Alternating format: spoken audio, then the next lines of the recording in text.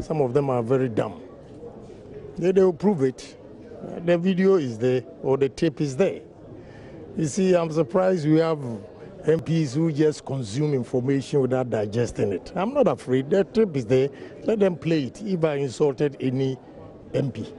I was responding to a chairman, MPP chairman in Ashanti region, deputy regional chairman. So where did I say that, where did I insult Parliament? Then I responded to my leader, which I have apologized, that, when he has a problem with me, he should call me and ask. I'm not dragging the issue, but I'm only repeating what I said. That, I respect him, but the way he tries to disrespect me, I don't like that. And when it comes to success, I don't think he has done better than me that every time he wants to discredit me. Is it an insult? You are led to have said that Parliament's phone, you're speaking in the vernacular, which is... I said Parliament and IFO. That is why the guy was able to talk the way he talked on Happy FM. Okay? And IFO, and I repeat it, because of the attitude Muntaka put up again, that without even a whole member of Parliament, you don't even listen to the tape and you consume information and just come to Parliament and say that I've insulted Parliament. Let them play the tape where I insulted Parliament. And you see, look, don't even annoy me and I say worse things. I'm not scared of anybody, okay? I'm not, and I repeat, I'm not scared of anybody in this country.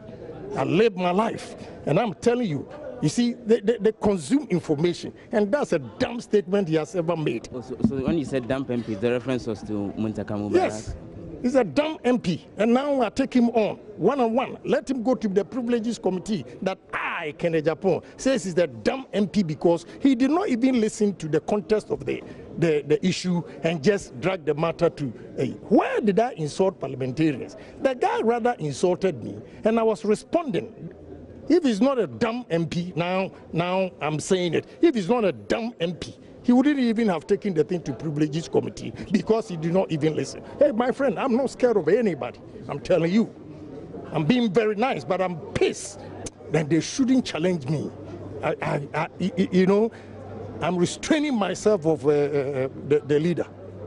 But I will ask one question before I put down.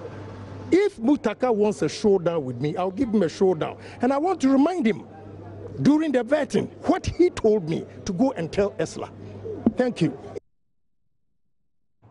Well, both MPs will be appearing before the committee on Tuesday.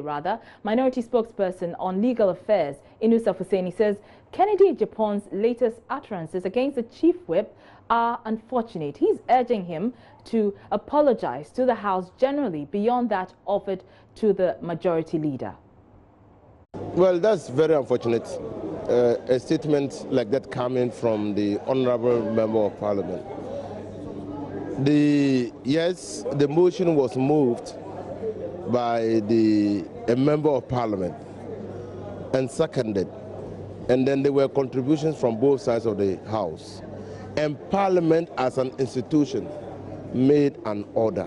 If you believe that what you said was not an affront to the dignity of Parliament, you don't go back to the media to castigate those who complain about the conduct. You go before the Privileges Committee and then explain.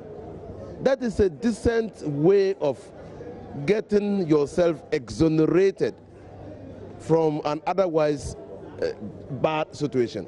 But you don't go back to the media. I mean, that is not the way to do it. At this juncture, should the committee consider applying possibly the worst of sanctions? Well, no. Looking at the let's not jump to conclusions. This is a fair institution. Let's get him to appear. Let him well advise himself to appear before the committee, and then we'll see what the committee will recommend. And your expectations are that? Expectations are that if he strongly feels that he never said anything which was untoward, which was not an affront to the dignity of Parliament, the committee, which is constituted by people of capable minds, will come to a conclusion which Parliament will be satisfied with. And so, for me, the most important thing for us now is for him to appear before the committee. Let me throw in the second issue. NIA, they are done. today's the last day in Parliament. Well, Majority Leader Oseiche Mensah-Bonsu has meanwhile confirmed Kennedy Agyapong has apologized to him. He, however, says whether or not the issue be allowed to die should be left to the House. Tomorrow will be exactly 2 weeks ago when he called me very early in the morning from China to apologize to me, and when he finished, it didn't end up with me, but he called my wife and apologized as well to my wife. That was, as I said, 2 weeks ago. Yesterday, when he came to the chamber, he came to repeat it to me that he was apologizing and that he was going to use the same medium that he used to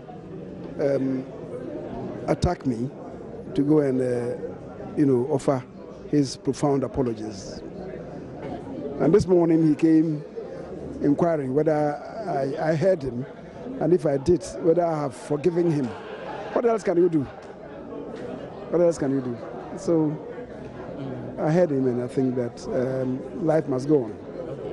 So for you, it's probably about time curtains are drawn on this and bygones are let bygones. I am an individual, but see, the visceral attack was also against Parliament as an institution.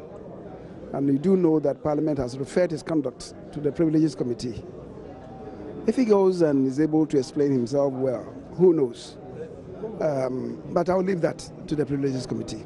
A while ago, he went further to describe the MPs who first raised the issue, mentioning Muntaka Mubarak in particular.